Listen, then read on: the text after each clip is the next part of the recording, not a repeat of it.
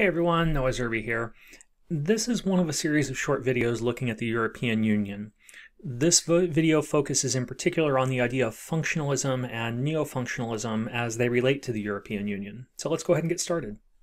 To understand the role of functionalism and its importance for the European Union, let's start at the end. In June of 2016, the United Kingdom voted 52% to 48% in a popular referendum to leave the European Union. The vote marked the culmination of months of campaigning and debates over the importance and the impact of the European Union on life in the UK. During the campaign leading up to the referendum, there were some interesting videos produced trying to sway public opinion either for or against EU membership. The Leave campaign focused on the idea of British sovereignty and the threat that EU represented to that sovereignty, as well as to the economic costs of membership. The Remain campaign focused on the benefits from EU membership, and because the idea of functionalism relates to those benefits, I want to show you one of those videos now. It's a short video produced to support the Remain campaign, spoofing a group called the People's Front Against Europe, and asking the question, what has the EU ever done for us? So let's see what they come up with. Fuck the euro! They've bled us white, the bastards. They've taken everything we had. Not just from us, also from our fathers. And from our fathers' fathers. And from our fathers' fathers' fathers. Yeah, and from our fathers' fathers' fathers' fathers. All right, we got the point. The question is, what did they give us in return? ACTA? What? ACTA. They put an end to that anti-pirating bill. Oh yeah, that's right. Yeah, they put a stop to it. They reduced the roaming costs. Yeah. Remember what we used to have to pay? Okay, I'll grant you. The rejection of the ACTA and the low mobile costs are things the EU has done for us. And the good condition of the roads. Well, obviously the roads go without saying. But apart from the roads and the rejection of the ACTA and the low mobile cost, what has the EU ever done for us? A Europe-wide student exchange program? Common environmental standards. Yeah, that's fair enough. I can visit my sister now in France without a visa. Yeah, that's something we'd really miss if the EU were to span it, Reg. Yeah, and we can work or live anywhere in Europe without any special permission. Yeah, and they were the only parliament to allow Edward Snowden to testify. Oh boy, you know how afraid the national parliaments are of America. We can't make a stand against the NSA by ourselves. Okay. But apart from the ACTA rejection, and the roaming costs, and the roads, and the exchange programs, and the common environmental standards? Right, the original subsidy, the open borders, the possibility to work everywhere in Europe. The consumer protection. Yes, the consumer protection, and this hearing of Snowden, and the data protection. Apart from all these things, what has the EU ever done for us? Huh? Brought peace? Peace, oh shut up! So I think what's interesting about the list they develop is how broad it actually is. While the Leave campaign is focused on philosophical objections to integration centered on British sovereignty and autonomy, British identity, sometimes framed in terms of opposition to immigration, and the idea that an unelected bureaucrat in Brussels is dictating British policy, the Remain campaign is focused on many of the practical benefits of EU membership. The video we just saw points to several of them: expanded protections for consumers, focus on individual privacy, easing travel restrictions across Europe, establishing common standards and billing practices, and so on. Ultimately, the Leave campaign was successful. Months of political struggle and intense negotiations in both the British Parliament and between the United Kingdom and the European Union followed. But after several years, on January 31st, 2020, the agreement was ratified and the United Kingdom was officially out of the European Union. But what does this have to do with functionalism in international relations? Or more specifically, what exactly is functionalism? Functionalism is an idea first advanced by the Romanian-born political scientist David Matrani in the 1930s, most notably articulated in his two main books, The Political Consequences of Economic Planning and The Progress of International Government. Matrani was a liberal theorist who was interested in thinking about how greater cooperation and thus peace could be established between states. The idea he advanced was known as functionalism.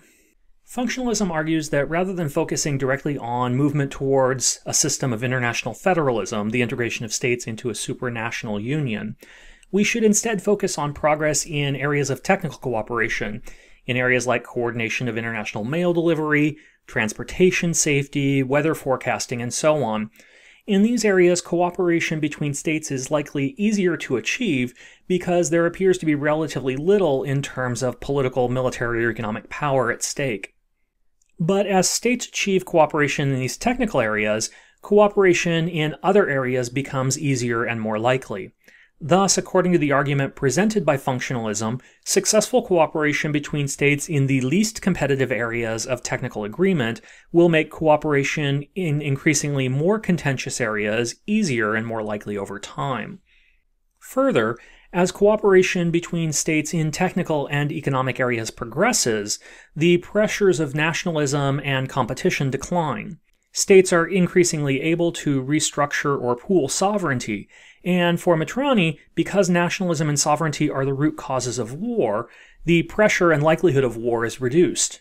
What's more, functionalism contends that the territorial form of the state is ill-suited for addressing contemporary global problems. Thus, for functionalists, a peaceful world society can gradually be created through pragmatic technical cooperation. The functionalist argument draws heavily from the liberal vision of international relations and frames itself as an alternative to the power politics of realism. And if we look closely, it's not hard to see why. In terms of the goals of states and other actors, realism posits that the driving force of state behavior is conflict, survival, and military security, while functionalist arguments frame the driving force of state behavior as the pursuit of peace and prosperity and contend that these objectives are best secured through cooperation. Realists contend that states may use economic instruments and military force to achieve their primary objective of security, but functionalists counter that political acts of will, that is, of cooperation, may also be an important tool available to policymakers. Realists argue that the agenda of global politics centers largely on threats to security of the state, and that shifts in the balance of power represent the most important topic in global politics. Functionalists counter that a focus on areas of low politics, that is, of economic, social, and especially technical issues, is critical because it can develop the consensus across a broad array of issues, potentially transforming rather than simply maintaining the existing global order. And finally, with respect to the role of international organizations, realists assert that the role of international organizations is sharply limited by the power of the state. That is to say, states will permit international organizations to play a role only insofar as they advance state interests. Once they cease to do so, states will curtail the ability of international organizations to play any meaningful role in global politics. Functionalists, by contrast, assert that international organizations play an absolutely central role in global politics. Functional organizations, like the World Meteorological Organization or the International Postal Union, among countless others, are increasingly responsible for formation and implementation of policy. This role can limit state sovereignty in important ways, but it also creates a context within which international cooperation can take place. The neofunctional approach emerged in the 1950s, partially out of the thought of Jean Monnet, one of the leading figures pushing for European integration through the European coal and steel community. Neofunctionalism takes many of the foundational beliefs of functionalism, but grounds them at a regional rather than a global level. Further, neofunctionalist approaches place a central emphasis on the idea of spillover effects. Put simply, neofunctionalism argues that initial decisions by national governments to grant authority to international organizations and to pursue cooperation in particular areas may necessitate further integration and cooperation in related areas.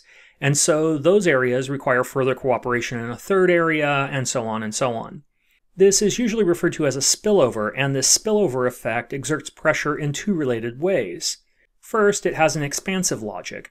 That is, cooperation in one area creates pressure for cooperation to broaden and expand into other areas. Second, the spillover effect may also create pressure to further deepen integration within the original sector. As an example, we can think of the process of establishing a customs union under the Treaty of Rome in 1957. Remember that a customs union is simply a trade bloc in which the member countries agree to permit free trade between them and to establish a common tariff framework for trade into the region. But the creation of a customs union in 1957 created pressure to establish a system of exchange rate parity which would deepen the connections under the customs union. It also created pressure to establish a common currency, which would entail coordination of fiscal and especially monetary policy across the Union, an example of broadening. Further, integration of policy in one area may develop connections between actors with similar goals and interests in the various states outside of the immediate political realm.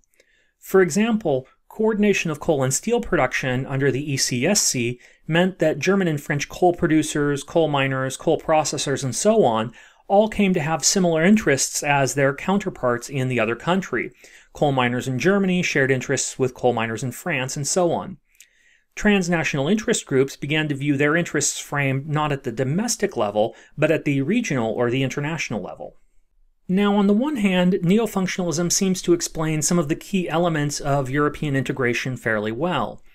Early focus on technical areas of cooperation did indeed spill over to economic integration, first through customs union, and then through greater levels of economic coordination and integration, and finally into monetary union and the Eurozone. But the process of integration has hardly been the unidirectional vision of progress as neofunctionalism suggests it would be. Indeed, there has been pushback against integration, beginning with broadly Eurosceptical views, and then the rejection of the Lisbon Treaty, and culminating, at least for now, with Brexit. So where does this leave us? Does neofunctionalism help us understand European integration? The answer, I think, is yes, but there are real limits. So that concludes our brief introduction to neofunctionalism and the European Union. Leave your thoughts on functionalism below, and thanks for watching. Have a good day. Bye.